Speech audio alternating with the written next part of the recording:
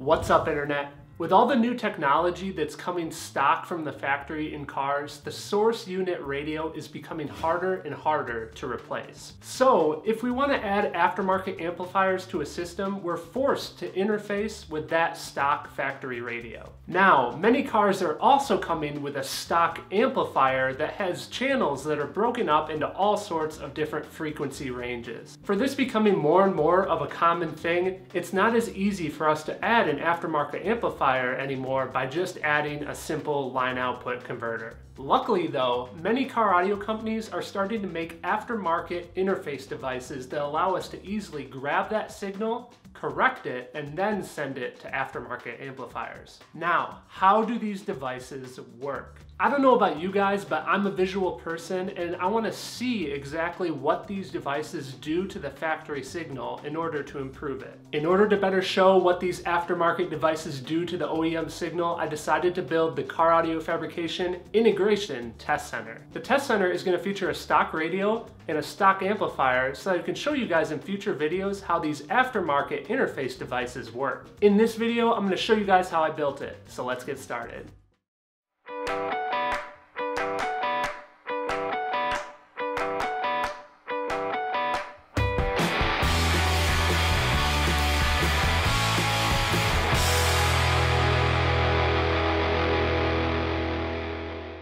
To start the OEM test center, I'm going to build the frame that will hold the radio, amplifier, and everything for the wiring. For this project, I'm using the Monsoon factory audio system out of a Pontiac Grand Prix.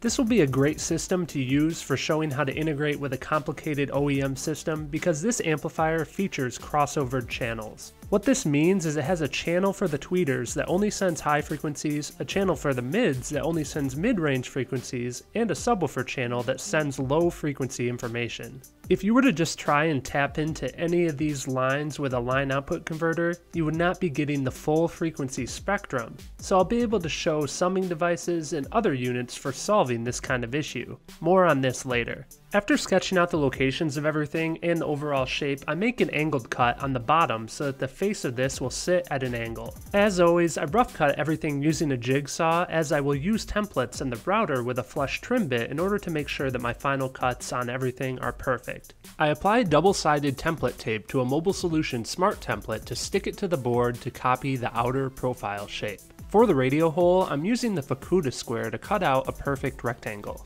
Finally, I have some banana plug binding posts that I'm installing, so I'll be using the wall plate cover that came with those to make a perfect fitting hole.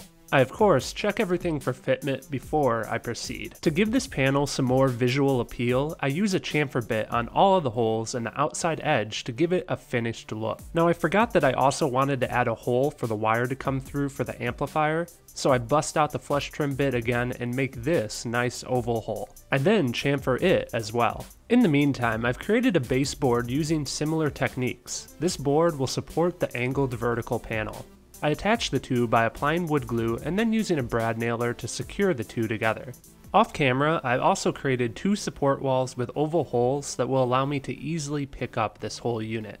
Once everything is glued and has dried, it's time for paint. I start the painting process with applying some black primer. MDF can really suck up the paint, so I have to apply multiple layers. Next, I apply a texture paint that I found online. This paint gives the structure a much more finished look. After allowing time for the paint to dry, it's time to assemble all of the components. I begin with mounting the banana plug binding post outlets. These are made for home audio, but will work great for this. Keep in mind, a list to all the tools and materials used in this video is down in the video description and linked here on screen. Next, I have to mount the amplifier. For this, I'm using threaded wooden inserts. This adds a metal thread to the wood, so if I need to take the amplifier on and off, I can do so many times without compromising a hole that is drilled into the wood. To apply the radio, I simply applied screws from the back side of the panel. Now it's time to connect all of my wiring. I used a wire schematic I found online to connect all of the important wires that attach the stock amplifier to the stock radio. For this, I used 9-conductor wire. Link is down in the video description. I also used the same 9-conductor wire for all of the amplifier outputs that will run to the banana plug binding post. You'll see this later.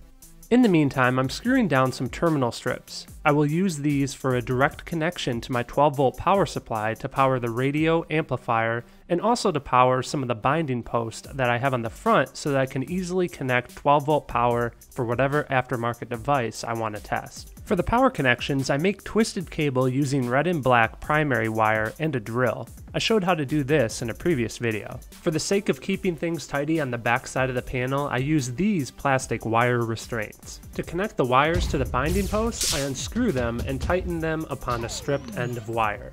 I also do this for all the amplifier output wires. These are the wires that would normally run to all the different speakers, but I'm running them to the binding post so that I can easily grab that signal from the front side of the panel and plug it in to an aftermarket unit.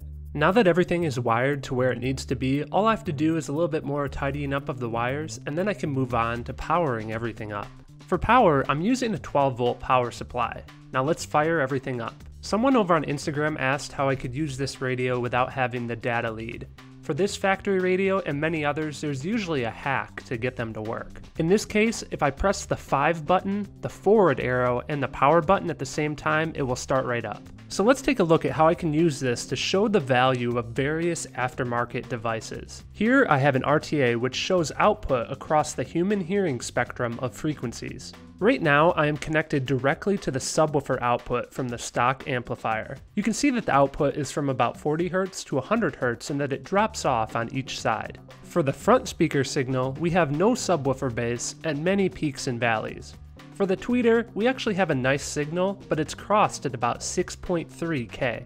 Again, these are all measurements of the stock amplifier. If we were to tap into just one of these signals to add an aftermarket full range amplifier, we'd be missing information to send to our speakers. We'd either be lacking in bass, mids, or highs. What I can do though is I can connect these stock amplifier outputs to a device like the AudioControl LC7i, which is used for signal summing, and now I not only have a low-level RCA output to send to an aftermarket amplifier, I also have a fully summed signal that incorporates all the frequencies I can send to an aftermarket full-range amplifier. Now there are still some peaks and valleys, so ideally we would also want to incorporate an aftermarket equalizer into the system in order to tune those away. So there you have it. Our first look at an example on how I'll be able to use the test center to show you guys how these different devices like DSPs, signal summing devices, line output converters, how they all work. If you're looking forward to me testing more of these devices in the future, please slam that like button. Also, drop me a comment down below and let me know what devices you guys would like to see tested on this. Now, the whole reason I was able to build this test center is because of the support from the guys over on my Patreon page. These guys make small donations per video, which allows me to have a budget to make things like the integration test center and to cover all the other different costs of making these videos. A special thanks goes out to Emmanuel, Ali, EJ, Rory, Eddie, Truman, and Jerry, along with the rest of the Patreon support team.